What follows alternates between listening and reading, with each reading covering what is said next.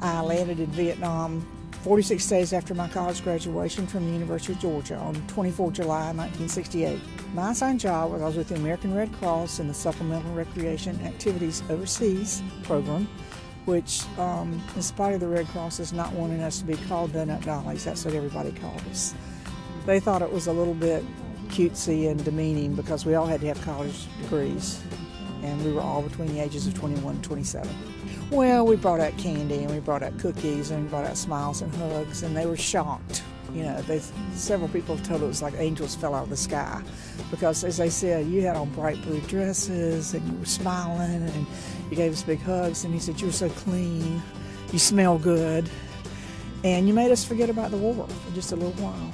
We're going to have your Team A, Team B, Team C, competing just to give them a break, either for 30 minutes or an hour, or just chat the way we're chatting now.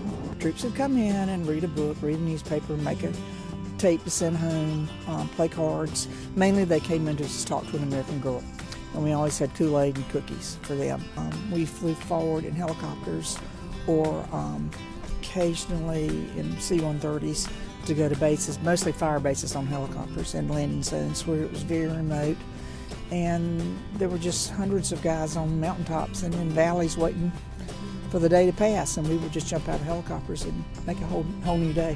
And so with mobile units, we were on a chopper 6 o'clock in the morning and then come back all very tired and very worn out by the end of the day, but we still had to keep smiling. Morale was very low, and for them to be able to have a respite place to come, a touch of home, it was so important to them. It had to be the all-American girl, the wholesome girl, the approachable girl, not the girl who was looking for a husband or who wasn't at ease with herself.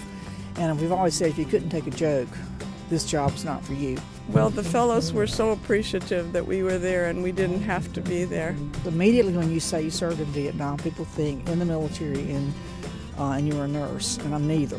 I was a civilian recreation program director, and the gal who's kneeling is supposed to be the civilian woman. And Glenda Goodacre said that she is the heart and soul of the piece because she has the look of despair and frustration. The other two are doing something active. One of them's looking in the sky for the helicopter, the other one's holding the soldier, but the one who's kneeling is supposed to be us. We were feeling all the emotions of all of us who were there. And I think it would be a lasting thing forever to show that women have a big role in war without picking up a gun.